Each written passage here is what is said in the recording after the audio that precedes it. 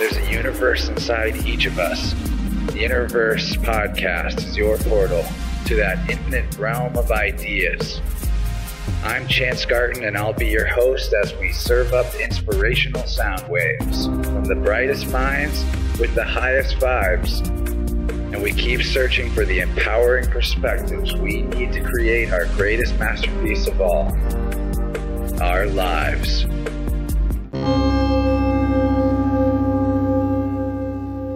Welcome to the One Within All to InnerVerse. I'm your host, Chance, and I hope everyone out there is thriving in spite of the survival scare and ready for another dose of creative critical thinking that can help us shake off the chains of cultural conditioning, intellectual indoctrination, and woeful worldviews, because this episode is all about decolonizing your imagination.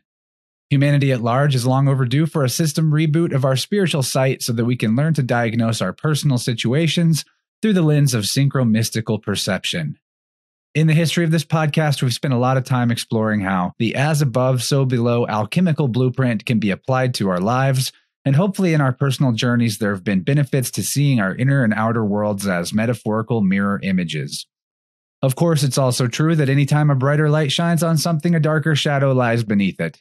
And by increasing our awareness of our dream reality, we start to see more and more of the sore spots, forgotten messes, and problematic patterns lying just below the surface of our collective and individual consciousness.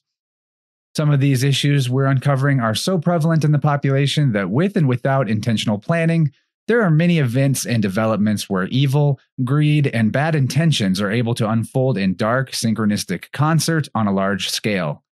It seems like these days just about everybody buys into at least a few conspiracy theories, but not many people are yet able to accept the ultimate red pill out of the matrix, which is the realization that our entire society, history, and culture is founded on the inversion of natural law, the hijacking of human energy, and the embargo on truth. It may be a bitter medicine to take, but if one does their due diligence in becoming symbolically literate, researching the power structures of the world reveals a lockstep global orchestra of governments, religions, mass media, and education systems that are designed to disconnect the individual from their innermost source and create generation after generation of obedient and docile workers who never once dream of anything other than their day job and the entertainments that are provided to them.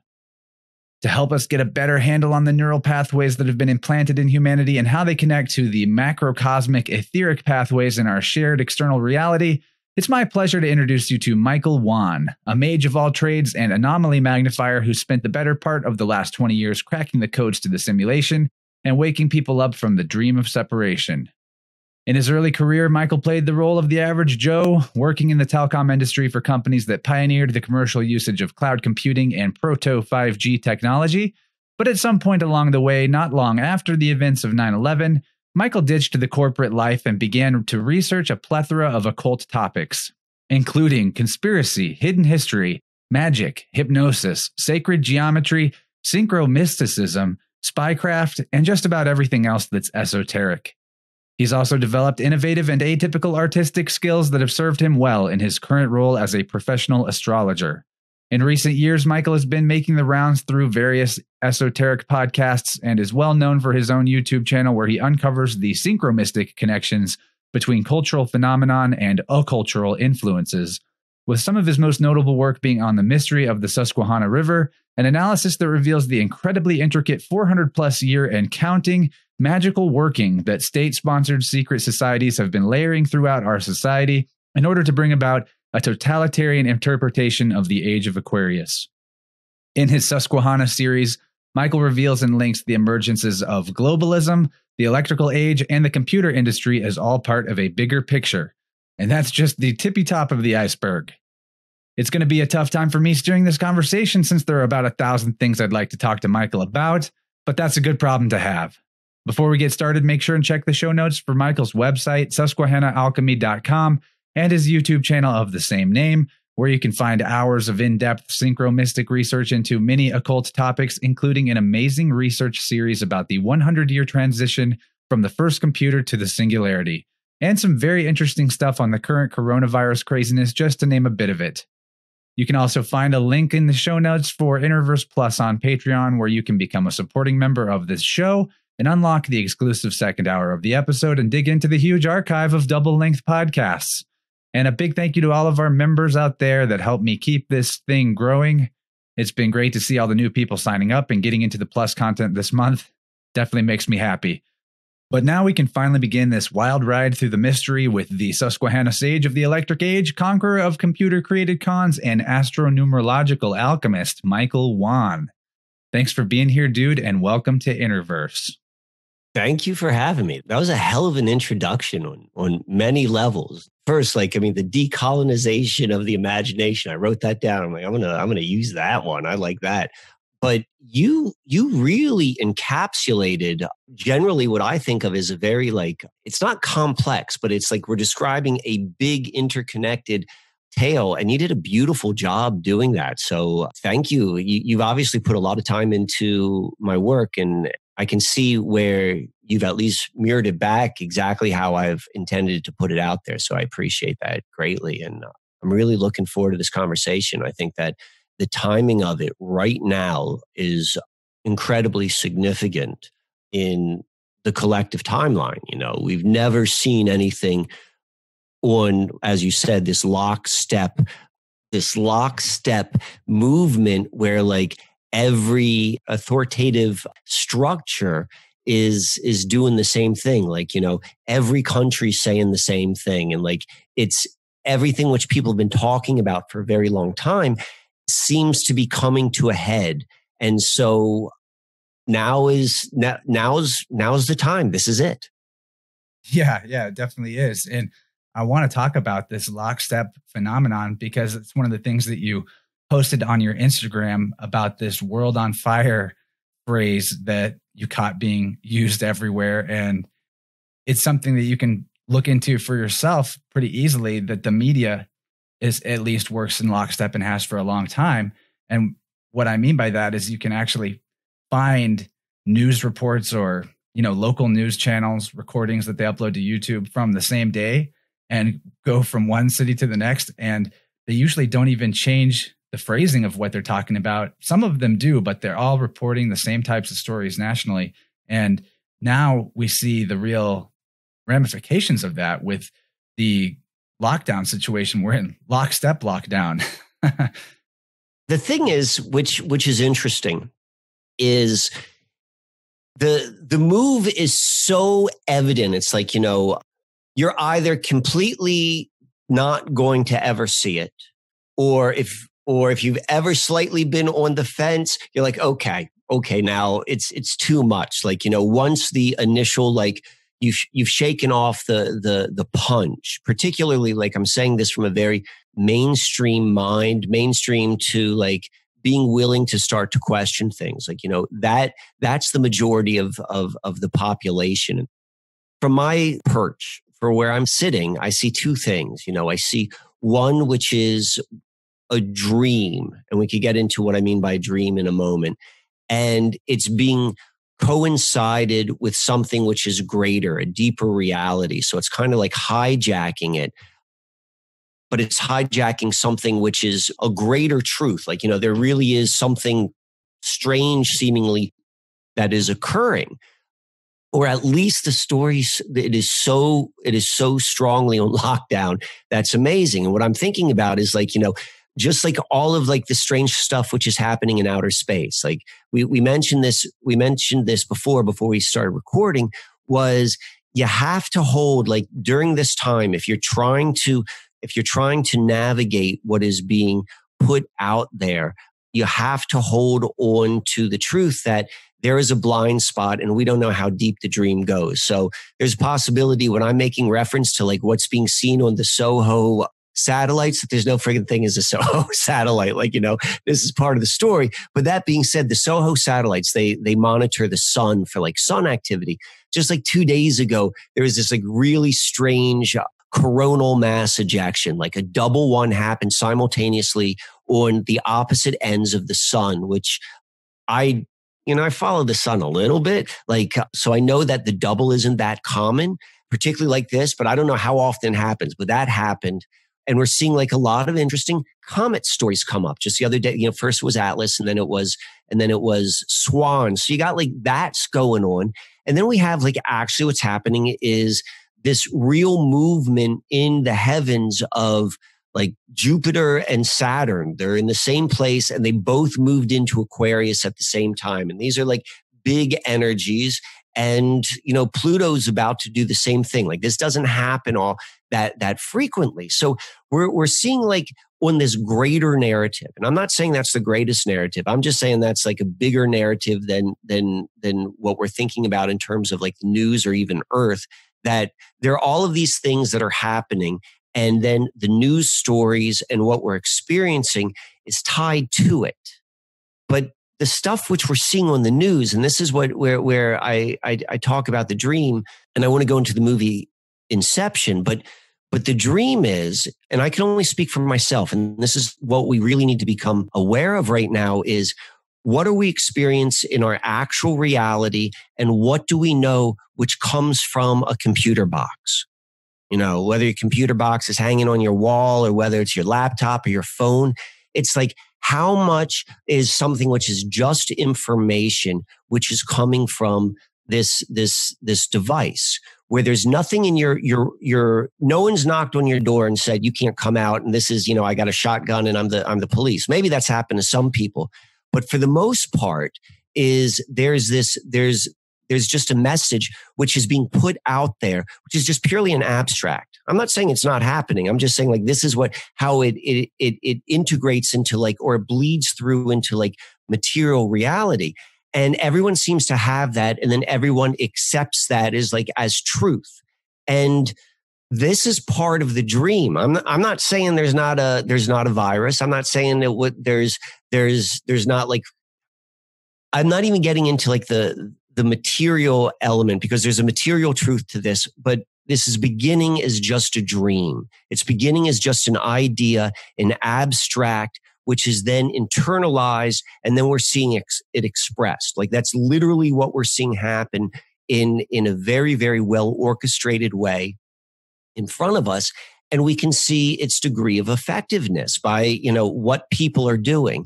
And this is like, how we're getting our bearings as to what's happening. Yeah, man. And I think maybe a good place to go from here to really flesh out this concept is an idea that I've adopted from you since I first heard you talking about it. And I've even explained it in brief on the show once or twice, but this idea of neural pathways in the brain and etheric pathways in the external reality. You to quote you say, just as hypnosis can establish neural pathways in the brain, what we call magic can establish etheric pathways in the world. And just as some hypnotists are more effective than others, so is true with magicians establishing etheric pathways. So the gist of this, I'd love for you to help us understand it and how the as above, so below alchemical formula really plays out in the way belief systems and perception, whether it's perception of something true or not, actually shapes the direction that the world develops in. Yeah, that's a really, really important topic to get into, and I'm glad you brought it up. And you nailed it in when you said that the as above, so below principle. So if you can apply that in a very, very literal sense, you're going to be able to navigate this environment we're in. And so I don't claim by any stretch of the imagination to understand like what base reality is. I don't know if this is a simulation. I don't know if I'm a simulation. I don't know what any of this stuff is. There are a lot of cool ideas and there's a lot of stuff I resonate with, but I know I'm just voting for what like feels the best to me. But I'm cool with that. Like, because at least I know I'm doing that consciously. And so there's I don't know what all this is, but what I do know is kind of how this thing works. And so it's like, at the very least, we can be like, well, we're here, it's like, I don't know exactly where here is, and I don't know what it is, but I know I'm here. And I know that there's kind of like what I want to do and not want to do and what I enjoy and all this sort of stuff. And so that being said, we're at a place right now that this ability to become very, very good at understanding at least the setup of how experience, I like to call it experience rather than reality, how it works. And so what we're able to do is it's, as you said, the as above, so below. And that's like very, very literal. And we want to think about the microcosm. We want to think about everything that we can kind of look down on, and we're above. We can see it. And when you are looking down on something, you have a much, much better perspective. And so the best thing which we can kind of look down on is ourselves. And, and when you're beginning to have a sense of awareness of how you operate, know thyself. And that's a never ending process. But, you begin to recognize, this is how I work. And I often think I'm doing something for this reason, but then I realize I did for this other reason, all this sort of stuff. So it's like as you begin to have awareness and you begin to understand what it means to be a human being and to have these sort of tools, which we have, a mind, a brain, and, analytical abilities and abilities to disconnect and see from a higher perspective. So we can look inside of ourselves with a greater degree of ease as we begin to have awareness. And so what we're told is a model. And so this is half abstract, but it seems to be very real, because we always got to be willing to question any belief and realize the probability. But so we have these things called neural pathways. This is what our neuroscientists tell us.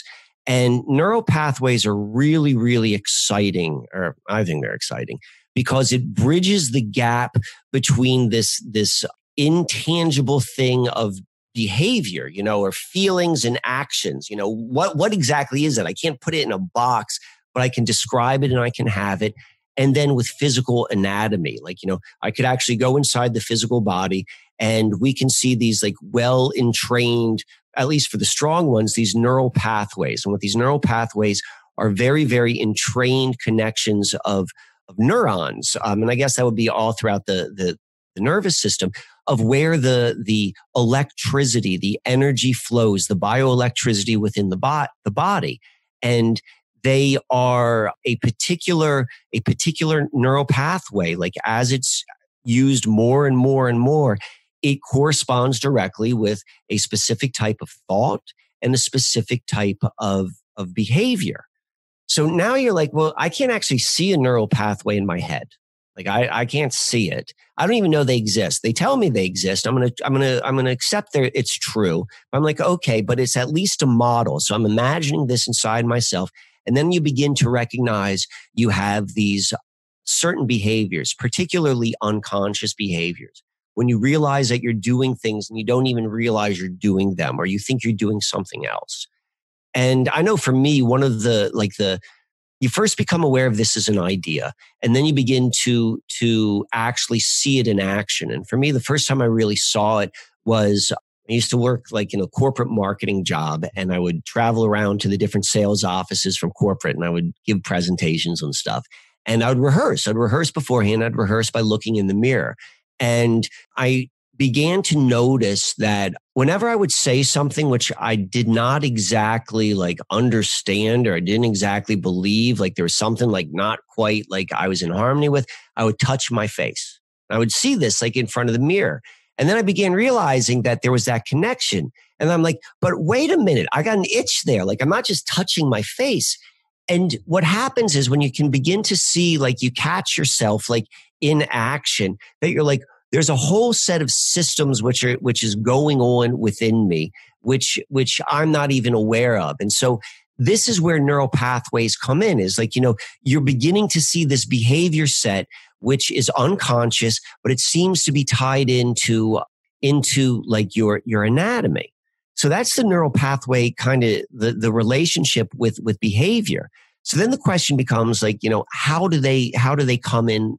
How are they formed? And they're formed naturally. We seem to be designed, the human being, the brain, the way the brain works is we have experience, and then we respond to it, and we have these neural pathways. And so part of it is just a natural, how we, if you want to get into astrology, we could say astrology is going to explain how you're going to naturally respond to a particular input of an experience of energy, because everyone's going to do it differently. And we could tie that in maybe more physiologically into the brain. So it's you have an experience, and then you come up with your coping mechanism. And this is kind of how these neural pathways are established. And for most people, and then there are other ways, like there are more tangential ways, like, that's what all of, like, when you hear about this, like SRA, the satanic ritual abuse, MK Ultra, all this stuff is really, really, really militarized, weaponized version of this natural way of which our brain works. Like, through like intense emotion, through repetition, through all these different things, you create these neural pathways. Hypnotists can do it also. Like there are all of these different ways of getting into the neural pathways, creating new ones. And then the one other thing, though, I didn't say this about the neural pathways, and this is really important because we're going to get to the etheric pathways, but I really wanted to spell out the neural pathways. So the other thing is the neural pathways, they work through symbolism.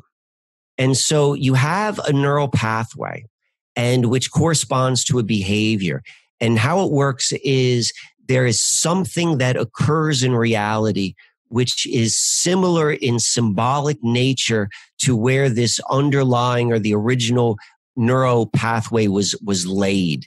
And if there's something similar to it, then you can activate these neural pathways, meaning that the behavior will naturally show itself.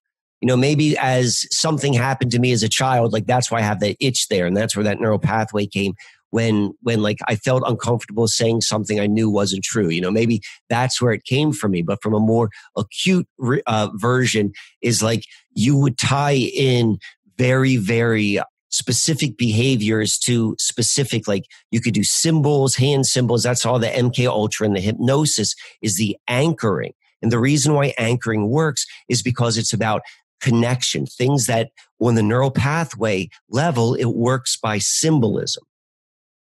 It's interesting. I'll just interject. I am realizing about myself that I have a tendency when I'm uncomfortable or anxious to touch the back of my neck, right where the neck and the head meet.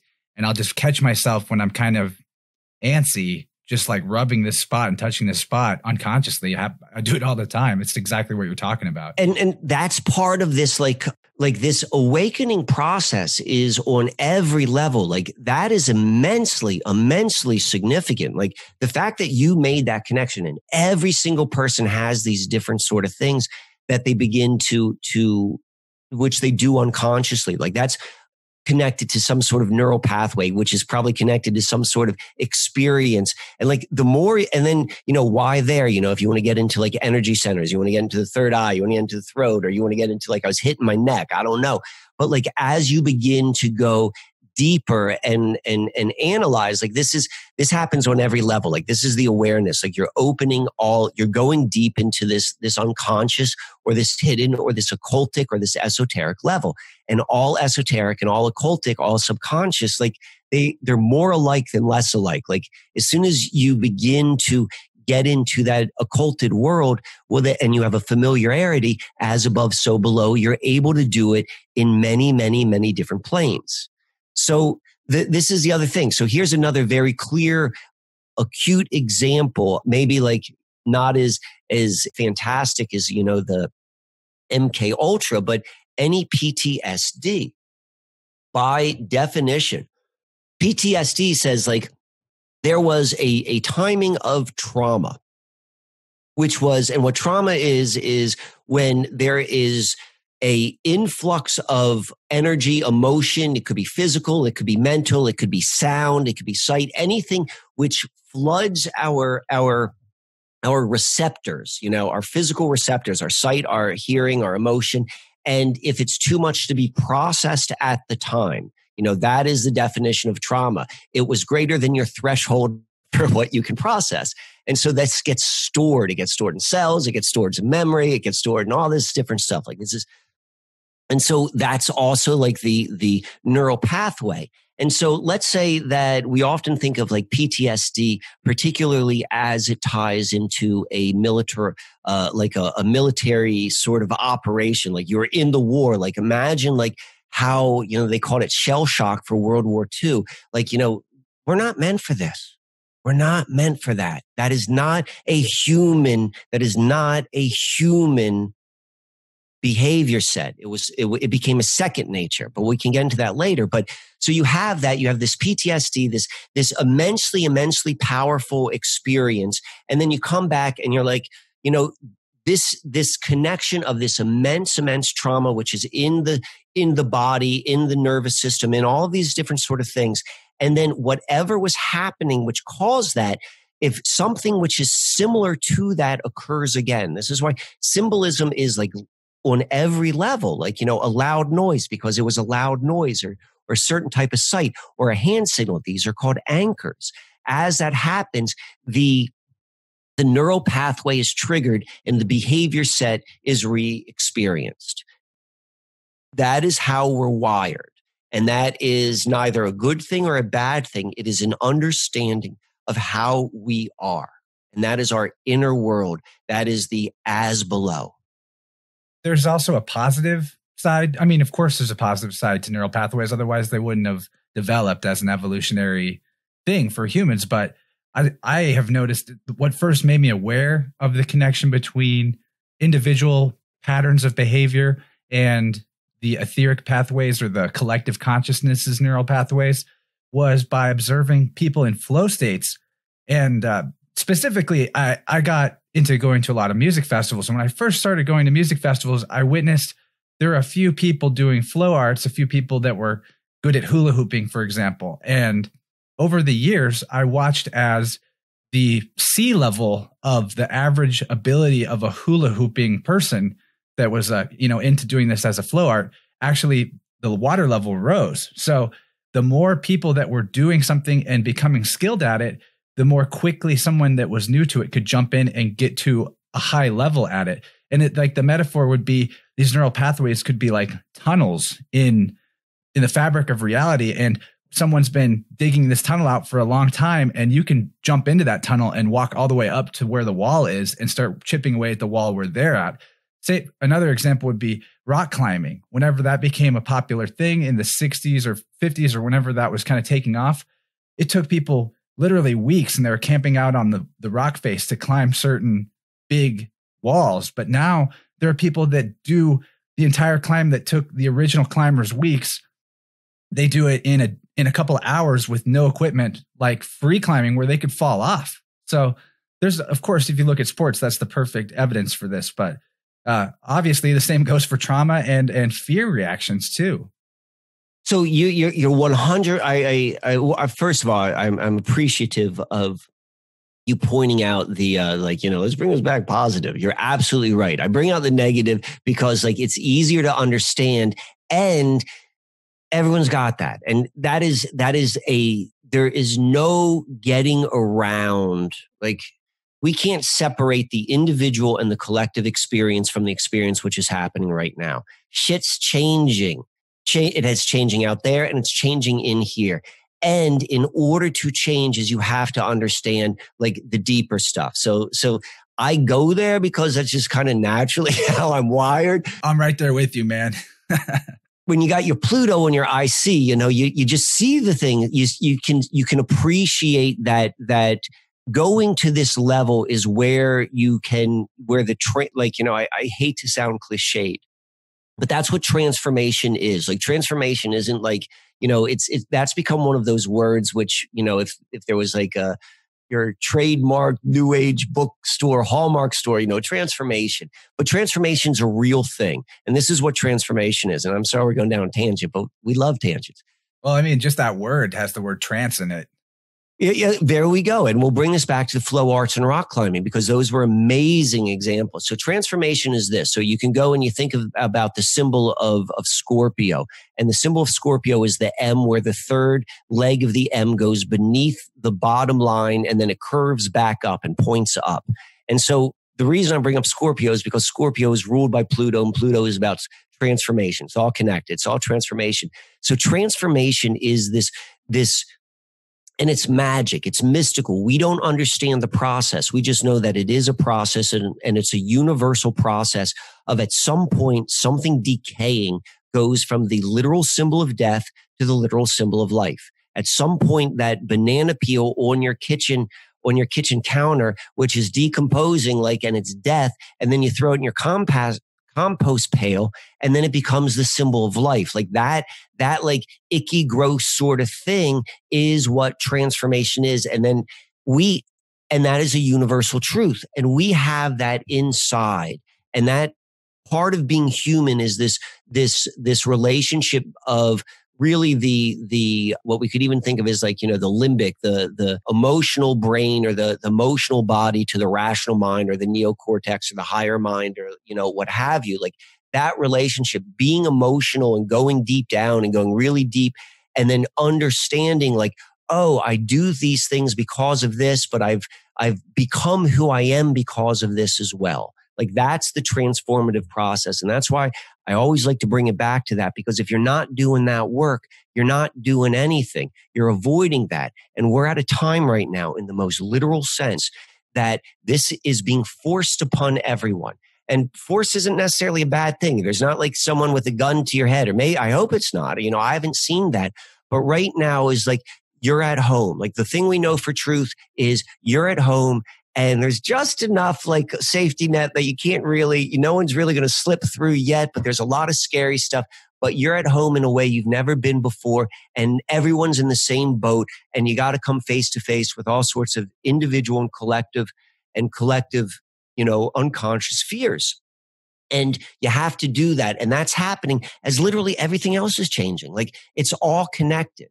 But that being said, you're 100% right. Like this process is the joy of life.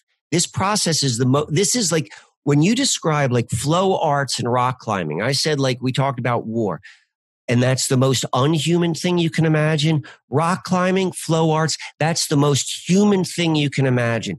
Festivals, that's the most human thing you can imagine. Like we want to be in our bodies. We want to be athletic. And we do like a bit of competition, but we got a competition in our inverse society on the wrong. It should be 20-80. 20% competition brings out the best in you. 80% competition, which is what our collective mindset is, brings out the worst. And so it's like as we're beginning, what's happening, like as we are stuck inside, as we are face to face with both collective and individual, like all sorts of ugly things, which we don't like. Here's the other thing, side note. They're saying it. They're literally saying, what are the most essential things to your society? The person who gives you food and the person who delivers you stuff. It's like, there's a truth to that. It's not like the other, you could go through and you can separate, the really high quality stuff, but we're beginning to understand what really matters and what doesn't matter. But even more so, we're able to see very, very clearly the dreams we've been telling ourselves, the dreams that have been fed us. And there's a very, very clear demarcation, which is being drawn in a line. And what if you're paying attention and you know what to look for and you have the right lens and appreciation of like how you work, you're going to be able to see very, very clearly what has been part of the dream within the dream within the dream, because it's all going to be connected to what you're going to be able to access. And so the flip side is what you can't access is life outside of the dream. Like they're making it very, very clear. And so we can get into unpacking that in a moment. But if you want, we could go and connect this to the etheric pathways, because I haven't even gotten there yet. You tell me where you want to go, or if you want to comment. Yeah. The etheric pathways, I think, maybe will become evident if we start talking about some of the things that will exemplify them, because it is a very esoteric idea. I mean, we could talk about stuff like ley lines and actual physical energy channels of the earth and how those represent and mirror the human system, how man is the measure of the universe in a sense. But, let's just leave it at that for a moment and start talking about this multi-tiered dream reality and your analysis of Inception, because I think we've made it pretty clear in past episodes of the show, the idea that imagination is actually the primary mode of perception, that imagination is not a way of thinking, but thinking is a way of imagining, and that every other avenue of perception that we have, every sense, every type of thought, every feeling is actually emerging out of imagination. Like imagination is what source is. If you had to really define it, on an idealism level or the Hermetic principle that all is mental. So with that in mind, we now are seeing, really, especially over the last few years, just like in the movie Inception, there were these architects that could create the artificial dream landscape and keep the dreamer in a maze. We have these cul-de-sacs and circuitous paths in conspiracy research is what I'm really thinking of, but where at the end of the day, you may be following breadcrumbs of truth, but a lot of people are being corralled and sent towards like very specific conclusions. And maybe we can start talking about that and how these astral landscapes are actually becoming physicalized. They started out in the mental and psychic planes in the form of all the just plethora of new age content and ET and extraterrestrial and alien abduction literature, much of which came out of secret society owned publishing companies and media groups.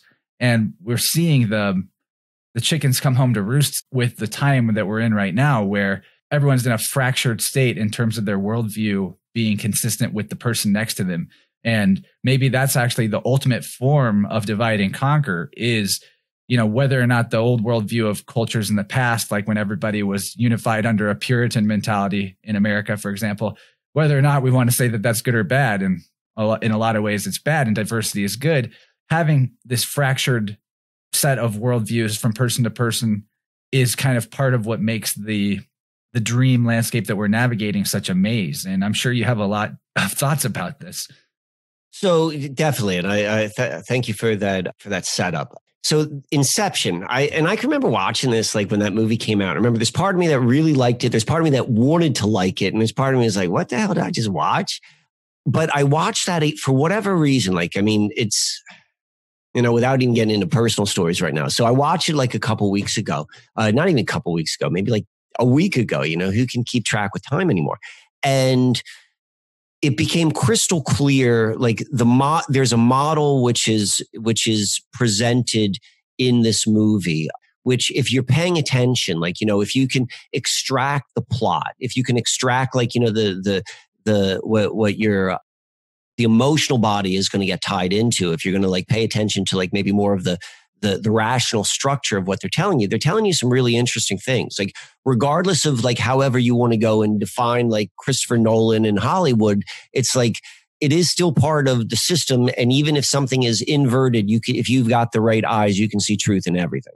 So that being said, so what they clearly tell you in Inception, like what the dream world, they give a greater structure. So the reason why we need a structure is because this idea of dream, this idea of this nebulous sort of area is of different realms and dimensions. It's kind of hard to kind of wrap your mind around. And this has a little bit more clarity, and particularly as it relates to kind of like what the Gnostic teachings, regardless of what you think of the Gnostic teachings, like they talk about a certain scenario with like this archonic sort of like false reality. And it's, that story is also kind of told a little bit in Wetiko with, which I think is like from like the Pacific Northwest people. And it like refers to this mind parasite. And so there's within the movie Inception, it describes like how that actually happens. Like, you could think about that as an abstract, but how would that really happen? So within the plot of the movie, the Inception, you realize that it is the capability exists to create an artificial dream setting. So we first want to define what a dream is. And a dream is an experience which is in consciousness only. It's not in physical body. It's experienced just in whatever consciousness is. And when you're having a dream, who knows, this is a dream too, you don't realize you're dreaming. Like, that's part of what a dream is. So, and you can have them in different places. And so what they're telling us in this movie is that can be created, and that is tied to physical hardware.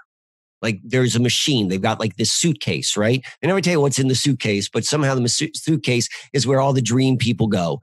And they tell you that it has an architecture. And the architecture isn't created by a coder. It's created by a psychology student, someone who's very, very familiar with the workings of the mind. So they're already telling you that this is about this machine-mind meld.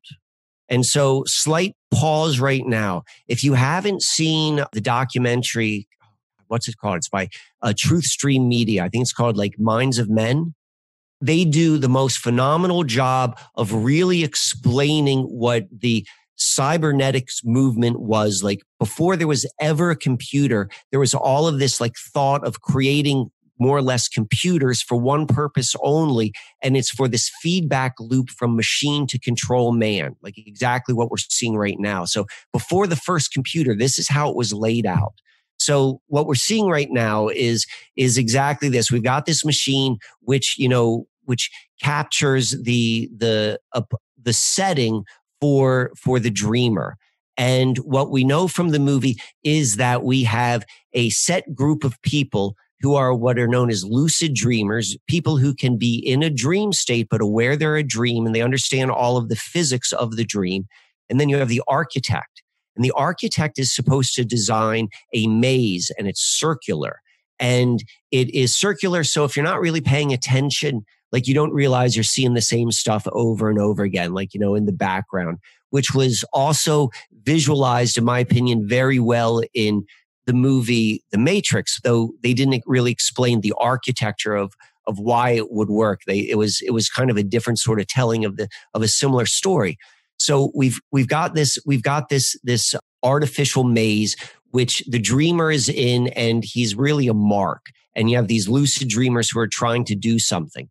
But the way that the architecture is designed, it's just a matter of time before the dreamer realizes something's not right. And they say very clearly that the subconscious is what wakes up the dreamer. There's something deep inside the dreamer which is like, this ain't right. This is just like our subconscious. This isn't right. And so what they do is they build in another layer so that the dreamer thinks they wake up, but there's a second dream with the same group of dreamers waiting there. We're like, okay, yeah, you caught it and you got us. And like, yeah, but it's another dream. And then it goes a dream within a dream within a dream. And different levels have like different sort of purposes. So now we want to go and look at what we know of reality, of material reality. And we can know of what we know of the ultimate machine, which is the ultimate network, whether you want to call it the internet, well, whatever, like the thing is which everything is connected. That's the machine. If you've done any bit of like research, you know, at least there are patents, and I'm assuming, my assumption is there's it's applied. It's not just a patent. But since like the 70s and 80s, that the know-how was through electromagnetic fields from a monitor to a human being, that they are able to influence the nervous system. Like this is 30, 40-year-old technology. Like this was out there. And we know the beginning of where the internet came from. We know this is the machine. We know all of this stuff. We know how Facebook and Instagram were set up like so that you are going to be dopamine connected. Like all of this was like to get you into this parasitic relationship with this machine. And so we know there's that. And we know that it's very like, it's the very setup of our machine is it's self-reflecting. That's what these dreams within the dreams are. So we see that with the internet. And this is just one layer of the dream, but it's the most dynamic part of the dream right now, the most powerful. Like everything's been leading to this. And, in my opinion, in what they're saying is 5G. But that is the hardware. The other part of Inception has to do with getting the dreamer in the right state through a cocktail of pharmaceuticals so that they're stable enough to have these dreams, but not quite too stable that they're, that something bad happens to them in the movie. And so we also know that all of humanity has been in a slew of different pharmaceutical cocktail, whether that's like actually taking prescription or just like breathing the air with everything that's in the air and sprayed in the air, or put in the water, like, not to mention like all of the other electromagnetic smog. So it's like that really is in play. And we're seeing that happening right now. And so it's very evident. Like once you kind of know what to look for, and you're looking at what is being projected from this TV and like all of this stuff, like the clues, if you will, that have been built into the telling of this story that we're all experiencing, like, they're like, it's quite evident. This is a game that's in play, and it's a dream. And the thing which is very interesting, and this is what's hard for people, and this is how you're like still waking up into another layer of the dream, is that you don't want to give it up. You don't want to give it up. And that's part of this, like what I'm calling a 100-year plan, which began with the first computer. And what's happened really is, if you've been born since 1945, you have been slowly, like culture has been slowly kind of like indoctrinated to this, what's happening right now, which is this really tightening of this, what I would call like this artificial kind of dream reality, which humanity has been in for however long, I don't know. And it's shifting gears. Right now, there's a shift which is happening, and there is a very, very hard pull to get people to commit. And this is the key word, because this is being orchestrated at a very, very high spiritual level. And on a high spiritual level means it must be, you can't force someone to do something against their will without incurring karma, without incurring feedback. And so there are ways, there are loopholes. This entire world is built upon loopholes. And what loopholes are ways to avoid karma. And so once you realize that's like part of the structure of the dream reality, is like everything's a loophole. So what's happening is there is this, there's been this psychological thing which has been put on everyone, and everyone has been born since 1945 to a certain degree has been hooked, no different than a crack baby. Like, if you are literally like, if you were born and there's crack in your system, like you're born with that. And we know about like the biological and the neurological occurrences that happen to someone who's born that way. But we're all, and how it changes the experience of the individual, without getting into like free will and stuff like that. It does. And all of us, depending upon what was part of the culture, particularly the popular culture and the technology at the time of your most fundamental development of personality, years 0 to 7, that's what you're kind of hooked onto. And so what's happening is everyone nothing's actually occurring other than a great deal of social pressure and threats, like the Wizard of Oz, to go down a certain path. And now that's like, you want it back, it's going to change, because now is a time of change. And this is what Age of Aquarius is all about. That's why this is timed with all of those planets moving into Aquarius, because this is one expression, an inversion of a general expression of the Age of Aquarius. And we can talk about, like, even if there is an Age of Aquarius, there's a greater reality than that. But within like saying, okay, there's an Age of Aquarius, there are multiple expressions of it. And what we're seeing is this dream reality to pull people into this certain expression, which is very, very anti-human. It is not Homo sapien, it is Robo sapien. So what we're seeing right now is this reduction of all of the qualities that are human, and it's being replaced for a robot. And if it is your free will to go and like, you're like, this is friggin' awesome, I love this, like, at least you're doing that willfully and with knowledge. But there's also an underhanded, occulted, esoteric, subconscious, hypnosis, dream sort of thing, which has forced people into this situation. And now they're like, I want to go back to work. I want my phone. I want my internet. And it's becoming very, very like, if you're willing to go and say, if this is what I need to do in order to go and have my stuff back, I'm going to go and do it. And this is the baseline. Like, this is the baseline. Like, this is where it gets exciting. But I wanted to pause to first talk, to clarify the baseline, because once we understand the baseline, then we can get into like what you were talking about, which is the more exciting stuff. But we have to be we have to be clear with understanding the kind of like the darker underhanded stuff, which is at least being sold on a very, very large scale. Man, yeah, definitely a lot of places we can go with this, but I'm sure that you've got an idea. So I'll just throw out a couple of things that I find really relevant about, this lane we're in right here. First of all, the word dream is an anagram for derma, which means skin, the external surface. So in a way, the external reality being dreamlike, there's many ways to actually symbolically ascertain that. I mean, just the very fact that, as you say, the deeper you go, the more symbolic things are. I mean, I've experienced that in whatever field or realm I'm going deep into, things become more and more symbolic. But I want to talk about controlled awakenings too, just to mention that concept of how the operatives would pull them or like make them believe they'd woke up from the dream, but then they're actually just waiting there to entrap them in the next level up. I think we see this happen repeatedly, especially in the last several decades. But you can go all the way back to the Protestant Reformation. That was a controlled awakening. You can look at the QAnon phenomenon, where people think that they're catching on to like what's really going on, but they're actually just being rounded up into a specific worldview beyond that. And I think to talk about Inception a little more, the goal of the operatives is to create the conditions for the target to arrive at an idea organically, with the purpose being to pull some specific information out of their unconscious mind. But do you think that the inception that's being done on the larger culture is targeting the power of their imaginations?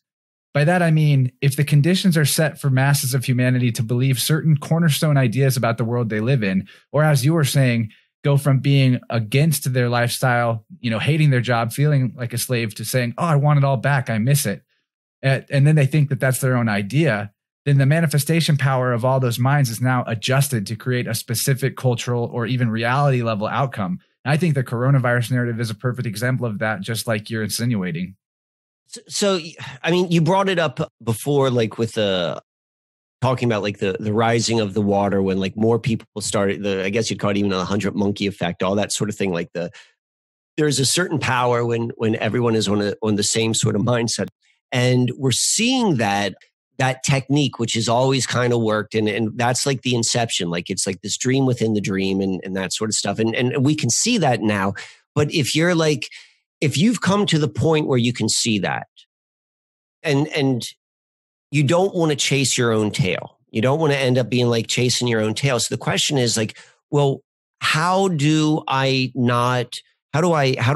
this is what I mean by navigate. How do I work my way through this? It's like, how do I know what is a belief?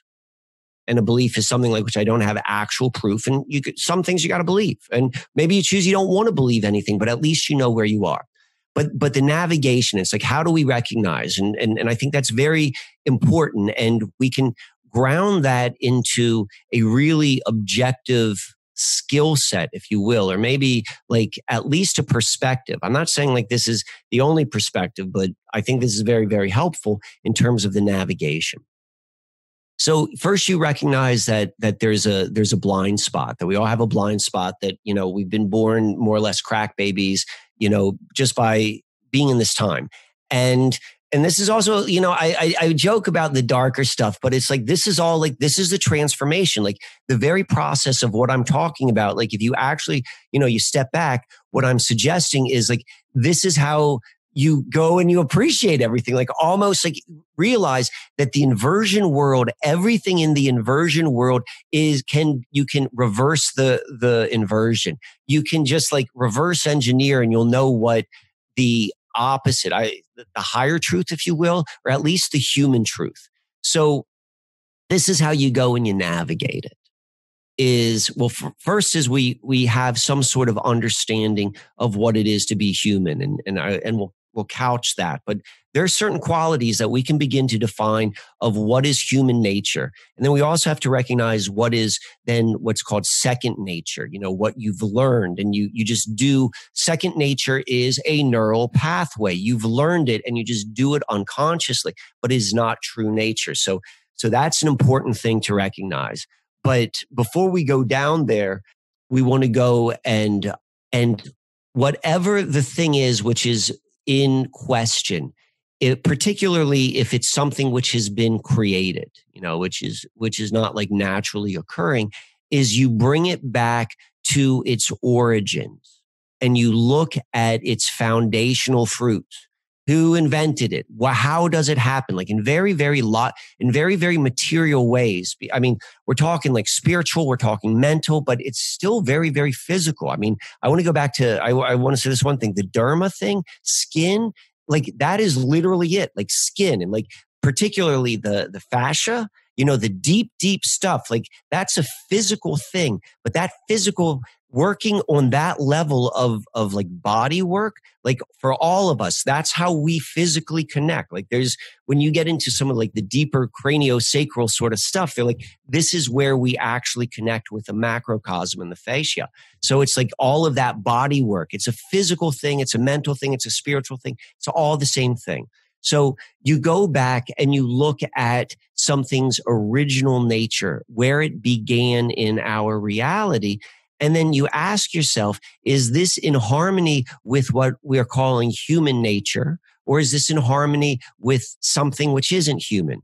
And for me, that's destruction, out of harmony, death, all of these sort of things. I'm not saying death is not part of life. I'm saying like being purposefully destructful, parasitic. That is not a human way. And so when we go back and you look at anything in our material world, and I like to use computers a lot. Everything about the computer industry, every piece of physical hardware, I don't care. Like you and I, we have computers right now and we're able to do this. And that's a good thing, or I'm enjoying that and it's beneficial and there's good. Hopefully that's going to come out of that.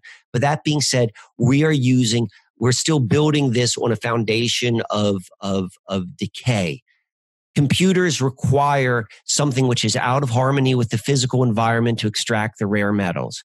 There's slave labor involved with it. There's like so many things about computers and like on a very, very like logical physical thing. It's like, it's out of harmony. This is a military industrial complex industry. It's like, that is the truth.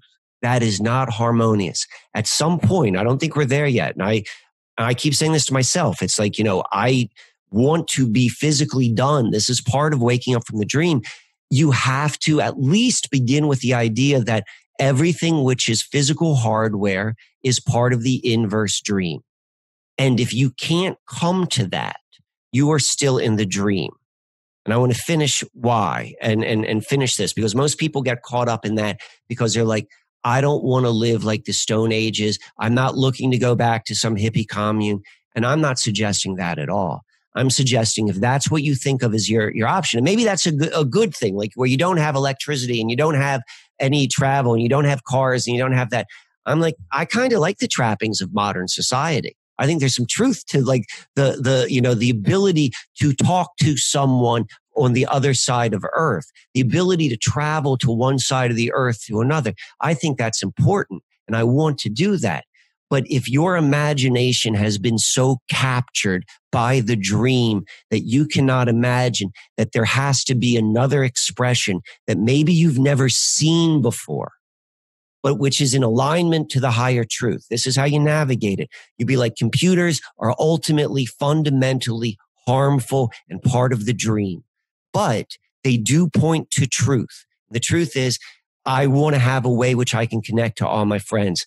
I want to be able to access information like in a real tangible way, which I can go and scroll through, but I want to be able to do it in a way which is, in harmony with the environment. This is like, that's where it's going to. And the situation which we're in is going to force people one way or the other, that you're going to commit, that you're going to live into someone else's imagination, or you begin to become open in a very, very real way. And we can get into the trivium and the quadrivium. I don't know how familiar you are with them. I mean, that came into the alternative world's consciousness probably a little bit before 2012. I'd never heard of it before then, but that's when it started becoming interesting. And that is a big key. But everyone has always expressed the trivium aspect, which is the logical mind, seeing through fallacies. And there's a real important part of that. And if you go back and really understand what the trivium and quadrivium are about, it's that you first learn the trivium. And until you have mastered rational mind, and the rational mind is what you use to be able to say like, uh-oh, fool me once, shame on you, fool me twice, I don't get fooled again, you know what? That's the rational mind. That's the trivium. Once you've mastered that, then you can step into the quadrivium, which is the imagination, which is the ability to really let the mind go. Because if you do it the other way around, you're a fool, and you can go and get taken advantage by sharper minds than you, which is why the human way of teaching the process of the mind is you first learn the rational, and once you have that foundation, you allow the imagination to like go upon that. And this is almost kind of like your own internal scientific method. But this is what is in front of us, or the potentiality. This is why I go back and saying like there's something greater, which, using the rational mind, a rational mind. It's possible that they're telling me bullshit with like the Soho satellites, but let me assume it's true. And let me just take it's true just on the imagination. Something strange is going on like on a greater level. And we don't have to be caught up in this dream. You can understand what's happening by watching the dream. And then you can begin to say like, as you begin to really do the physical work of what it means to like wake up, which is like, going in and really like understanding, know thyself, and then like getting back into the body and like really developing practices. This is part of like what being a human and in a human body is like, and it's meant to be fun, flow arts, rock climbing, tree climbing, stretching, yoga. Like you want to feel dancing. I mean, there's nothing better than dancing. Movement in time with rhythm. I mean, it's the acts, and you begin to remember what it is to be human, because that's what this is about. And so all of this, we talked about the neural pathways, and I talked a lot about the microcosm, the human experience, the individual experience. But somehow in this magic world of experience, which somehow, I don't know what it is, but there is a connection between our inner world and the outer world, from the smaller and the greater from what we're in. And in the same way that there are these neural pathways, there are these, what I'm calling an etheric pathway. And what we know from as above, so below is if you can understand the as below, because it's easier to study, you can make assumptions. You can apply those general truths on a different scale. And so that's a skill set. So if you understand there's a neural pathway and how neural pathways work with symbolism and anchoring and with emotionality, and you don't really see them, well, the same thing is true on a greater level. And that's what I'm calling etheric pathways. And that too is anchored in on the physical level. And whatever Earth may be, we know that it's got these rivers. We know rivers have always had like a really significant role within humanity. And we know within the physical body, we've got things that are kind of like rivers. We've got like veins and we've got arteries. We've got mechanisms of bringing fluid in a certain way. And you also know, rivers have been tied into the magical dream world, like money. Money is another thing. Like money is a friggin' dream. Like money's real in the fact that it is a convenient means of exchange. But that's about it. When it became parasitic and like the ultimate dream, and if we can talk about this later, this is where it gets real fun, is the real human experience is that we are able to be completely self-regulated by mind alone. And that's not abstract, that being real. But the etheric pathways, the rivers, and so we can see rivers like could correspond within the physical body. And within the physical body, you could go and look at like your circulatory system, your veins and your arteries. And there's certain arteries and veins which are older. They're more central. They formed first. They've been around longer, evolutionary, however you want to call it. But the older the ones or the placement, the more significant they are. And so there's a certain river on this planet which no one's ever heard of. There's the most important stuff you don't know of. It's all occulted. And it's basically the oldest river on the planet. And there we find the very first expressions of the computer industry, the very first expressions of globalism, the very first expressions of wire distribution of electricity. And all three of these are expressions of Age of Aquarius archetypes. And what has been done is on the etheric level, they've been put on the river, whatever a river is, what it corresponds with in this reality, whatever it is, this is what happened. Like go and look in your history books, go and look in your geology books, and you'll see that this river is anchored in with an incredibly anti-human, parasitic model of how this age of Aquarius is going to be expressed. And then once you recognize like this is what's been going on, then you can begin to then remember, wake up, explore, experiment, whatever you want, call it, because that's part of the human experience is meant to be joyful. This is where we find ourselves. And we are in this very unique placement, which is both very, very tangible and at the same time, very abstract, very spiritual, which we are experiencing at this exact moment. Can I offer some places where people can find some more stuff?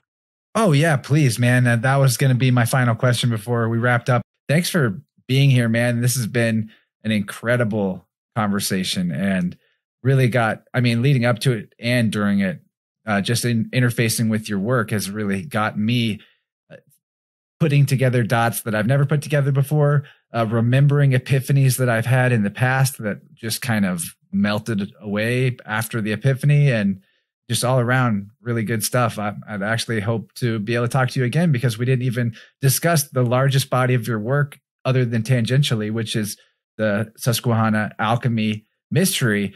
But people should definitely listen up and take note of where they can go to find that and more, because you've done lots of work putting things on the internet and a lot of stuff is available. So yeah, where can they find you? So as it relates to the Susquehanna mystery, so if you like the details, if you got plenty of time on your hand because you got nothing else to do, I've got a lot of details. You could go and see that. Probably the best place is there's some videos on YouTube, Susquehanna Alchemy. And I go into like why this phenomenal correlation of events that have happened onto this river. But they're ultimately all about like pointing out like from all these different perspectives that there's something really significant happening on this river. And if you happen to live in the mid-Atlantic, like, New York down to DC, it's pretty close, assuming you could get out of the house at some point. You can go and experience it. Chesapeake Bay, if you're familiar with the Chesapeake Bay, that's Susquehanna River as well. Like it's the same body of water, just one part's called the Chesapeake Bay. Another way is like on my website. I'm an artist. I make a lot of stuff. I write. So I made this Rights of the 40th Parallel. I'll send you a copy if you give me your address afterwards. And it's a way which people who cannot get there physically can have like an imaginatory, but like real experience. I've gone like in the 4 parts of like the part of the research keeps going back to this area, the 40th parallel at the Susquehanna River and why it's so significant and how it has like some sort of like real, mysticism for lack of a better word. And so this is a way you can experience it. Not so much like, these are all the facts as much as like, this is what it looks like. This is a map of the area. This is if you were there physically, this is what you would go to. This is what it symbolizes and so forth. So you can find those on my website, those books, if you are interested in connecting that way. In my opinion, a big thing which needs to happen from waking up from the dream is this reconnection in a very, very real way between the human being, the human experience, and the physical environment, which was my motivation for making this book. And then there's also, I do a lot of like stone work where I take art or take, as I said before, like I collect stones and then I really make exquisite pieces out of them. And my primary technique is I coat them with sand and I make coatings with it and I paint them and I make them really, really cool. So, I don't know if this is a video for people, but here's an example of one I'm working on right now. And what I like to think of them as is like, this is a big piece of labradorite. Labradorite, it's a stone that when polished, it has all of these colors that at first you don't see, but when you wiggle it around, you can see these colors. So it's said to be a stone which which one keeps nearby in order to see things which are normally hidden. It's good with maybe psychic ability and that sort of stuff. And I have tons of it in my bedroom around my bed and the windows in that room. Really cool, the labradorite piece. And I also wanted to say I love the astrological starboards that you make as well in a kind of a similar technique. Really unique things. The starboard is where I do the astrology sessions. And, I've been really like slowing back, as I said lately. Like I've been reducing the number of starboard sessions I'm doing, which means like the turnaround time is longer. But what I basically do with the starboard session is I tell someone's story through the placement of the planets when they took their first breath outside of their mother's womb. And regardless of what I say is accurate or not, what I do is I create a very, very strong connection between the conscious mind and the known macrocosm, the placement of the planets. And turns out like what I say seems to, based upon feedback, really, really helps people see parts of themselves in a greater way, in a more clear way, in a very, very like safe way to go into like blind spots. And so you can order those on my website. I do that for like relationships, and I do that like individuals. I could do really in-depth ones, which are called Starboard Plus, where I get deep into someone. You fill in like an in-depth questionnaire about your life experiences. And I show how like they correlate. Instagram, I used to, as I'm saying, like I'm hemming and hawing because I'm like, there's part of me that really likes putting this information out, but there's also this part of me which is like, I got to slow down. Like I'm really reducing the amount of like this computer interaction which I'm having. So I'm in the process of figuring that out right now. So I don't know how much I'm going to be releasing more information, but where it would be the Instagram account, which is Susquehanna Alchemy as well. Or if you want to get like more of the user, the private sort of stuff, that's at subscribestar.com at Susquehanna Alchemy. That's where you can go and get that sort of more proprietary sort of thing. So those are the places where people can go and find me. I love comments on any of the stuff which is out there. So that's cool too. Very good. Definitely follow Michael on Instagram. Even if you don't post a lot of new stuff going forward, there's still some really cool, quick little, they're like bigger memes. It's images and words put together, but not simple, and they really cool synchronistic pathways that you can follow. And if you want the more in-depth version of those things, check out the YouTube, of course. You've got some great videos on YouTube about, we talked about the Inception thing a lot, but that video has plenty more to say on the subject that we never even touched. And that's just one thing. You've also got a lot of good content on the current coronavirus pandemic as well. So yeah, I just hope people realize that we've barely even scratched the surface of the Michael Wanniverse. And it's been my pleasure having you here, man. Thanks so much, and take care. All right. Thank you for having me. Well, all right, guys. I think we nailed it on that one. It was a little longer than average, which I'm pretty happy about because I could have kept going with Michael for another hour before getting tired for sure. Even though we did that conversation at night and it got increasingly closer to my bedtime, I felt more and more fired up the farther we went. It's definitely fun to connect with a kindred spirit and feel that harmonic resonance that comes in when two people are getting in sync and sharing what they think. Ideas come out of both of us that maybe we've never even put into words before. So thanks, Michael, for being that guy for me this time around and reminding me once again why I like to do what I do and have these type of chats. It was a lot of fun. Can't wait to have Michael back for, I don't know what we'll talk about. Could be anything. I definitely only touched about half of my notes on that one. And if more time passes and I look at more of his work, I'm going to just have more notes and more questions. So looking forward to when we can make that happen.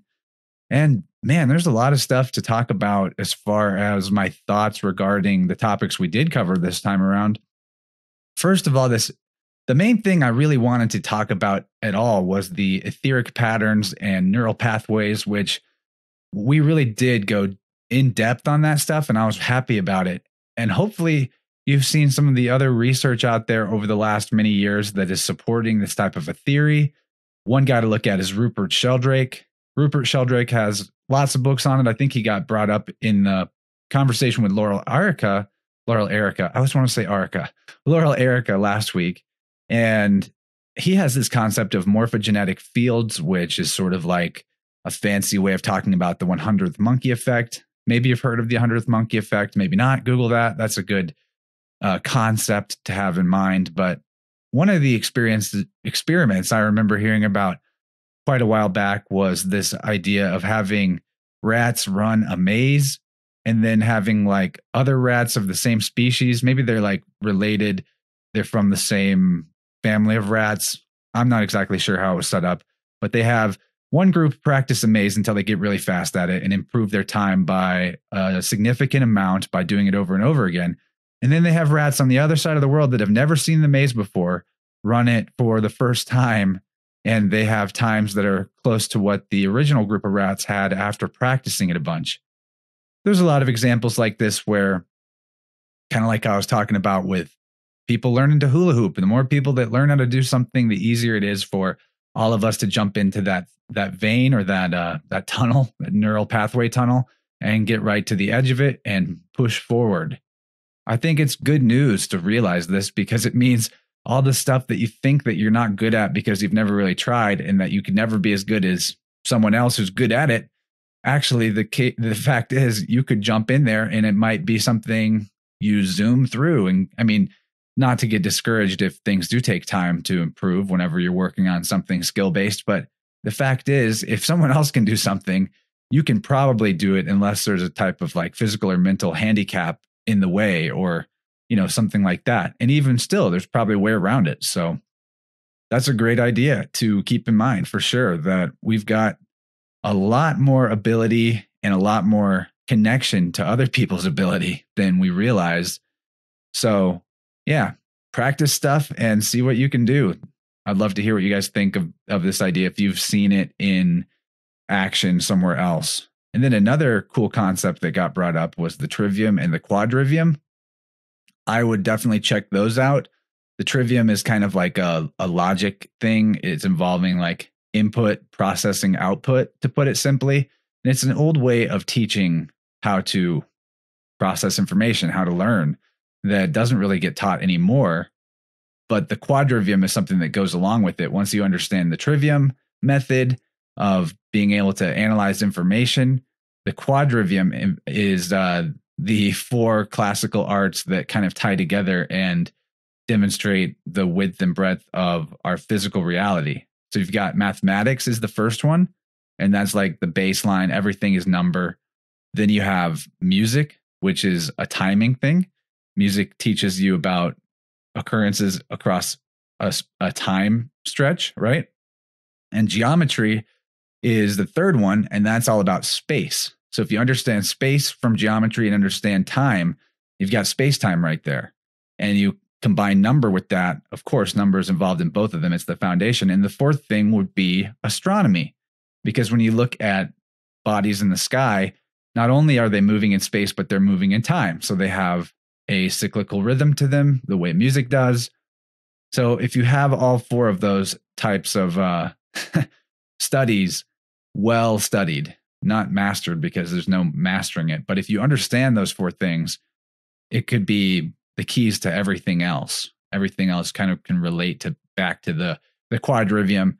I heard that Pythagoras, the ancient Greek philosopher, mystery school teacher, wouldn't even speak to somebody unless they'd mastered the quadrivium. So what do they teach us in school now? Definitely not the quadrivium. I mean, maybe a little bit of it here and there, but music definitely isn't promoted as something everybody should have something to do with. But back to the idea of the etheric pathways, I really like Michael's work on the Susquehanna River. You got to check that out. Susquehanna. Never know if I'm saying that right. And this idea that rivers correlate to our larger earth ley lines and also to our body's veins and nervous system.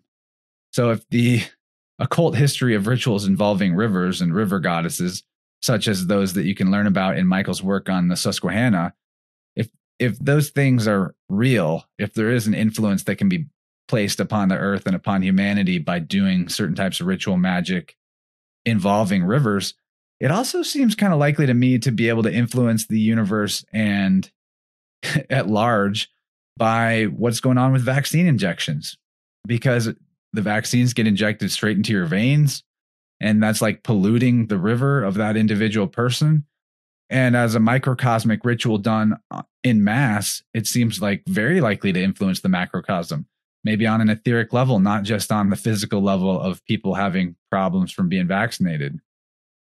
So I guess before I continue talking about other stuff that I'm interested in from this chat, let's talk about what was in the Plus extension.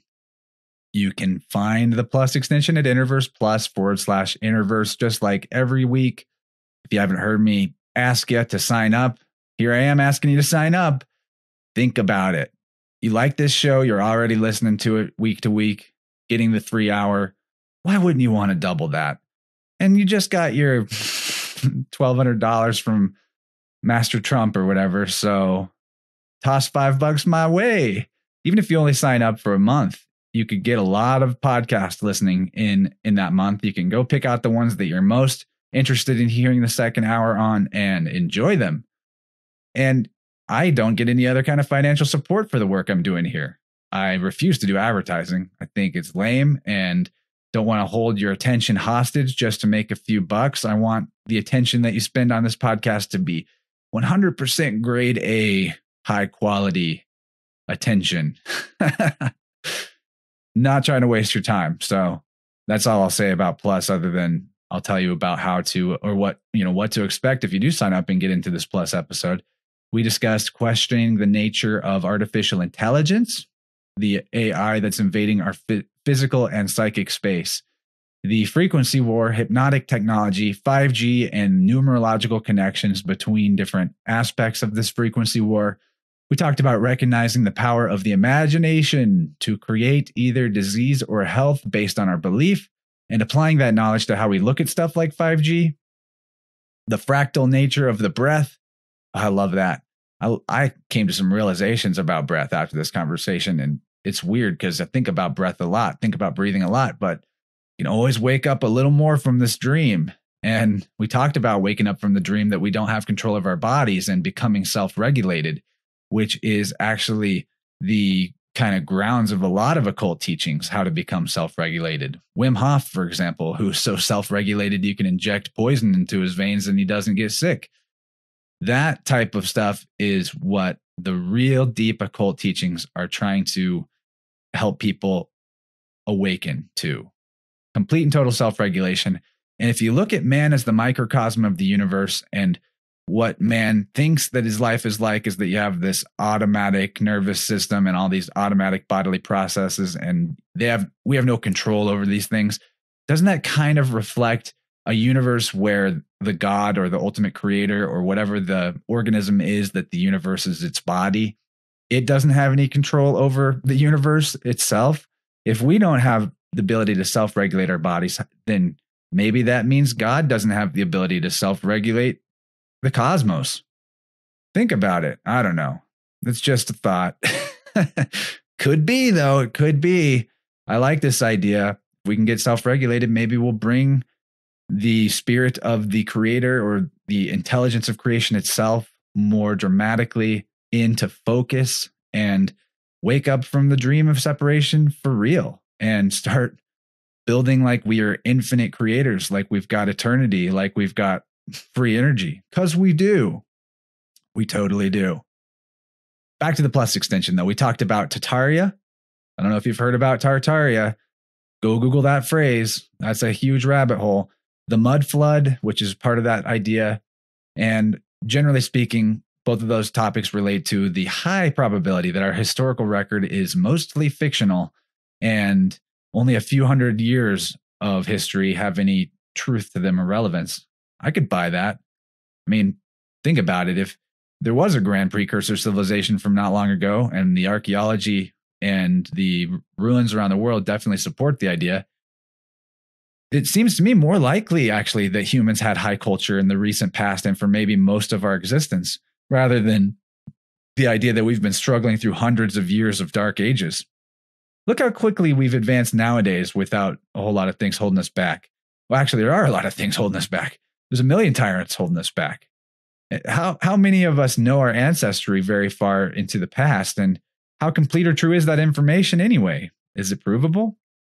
For me, from my worldview, I think it's healthier, more conducive to what I want to move into in the future, to imagine that humanity has more innate integrity than what we see today, and that we've been holding ourselves back due to some very clever mind control that we do on ourselves and we program into our external dream reality to do on us so that we can take our personal responsibility and pretend it doesn't exist. But yeah, we could have started a few generations ago as all children with the adults totally wiped out by some other force, some evil force that then just took and programmed the new history into the children. And how would they know, especially if they didn't have any technology yet? They didn't have reading and writing. Who knows when that might have happened? But all of those ideas are packed into the research on Tartaria and the mud flood. So check that out if you think that's interesting. Plus extension, we also talked about divination, the I Ching, and tarot, and inventing your own system for tapping into the imagination to gain information. Pretty self-explanatory, but very useful information, deep stuff. And we talked about becoming the king, literally becoming the king of your own reality, and the king of truth, hide, and seek, which we're playing with the creative intelligence of the universe, or God, whatever you want to call it, the all. But that's all that was in Plus. If you think that sounds neato, then you should get on Patreon and go sign up, because it doesn't cost you much and it's a win-win for both of us. Also, don't forget to go find Michael's YouTube channel. Michael Wann's YouTube channel is Susquehanna Alchemy. His website is the same name. You can dig into his work for a long time if you're interested in synchromysticism. He's one of my favorites out there that talks about it. He has some really wild content from earlier in the year where he shows all the numerological and symbolic evidence that Kobe Bryant was a type of sacrifice ritual. That's pretty cool stuff. I mean, not cool if you like Kobe Bryant or you're upset that he died, which I guess, I am. I'm not a basketball fan, but I don't want anybody to die with their daughter in a helicopter crash if that's really what happened.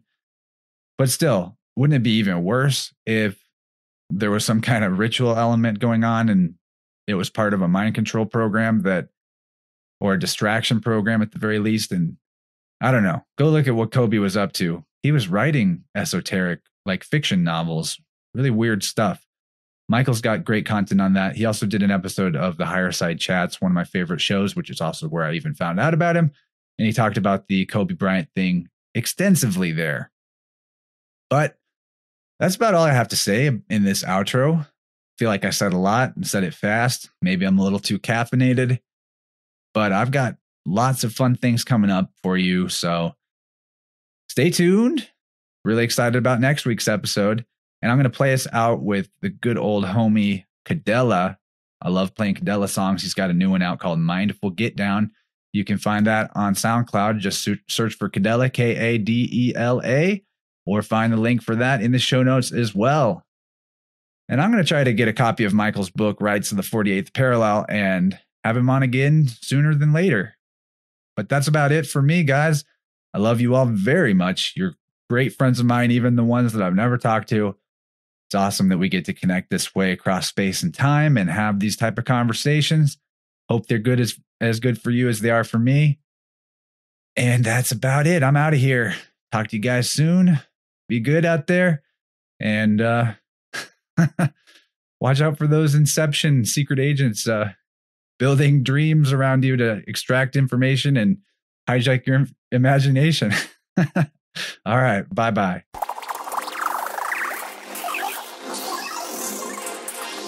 Allow some time now for you to take a break.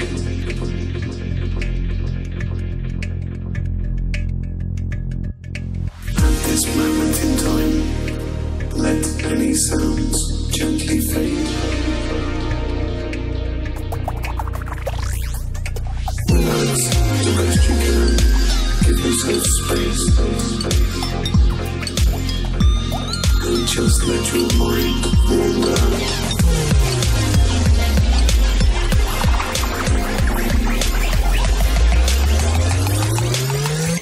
Yeah, show me how you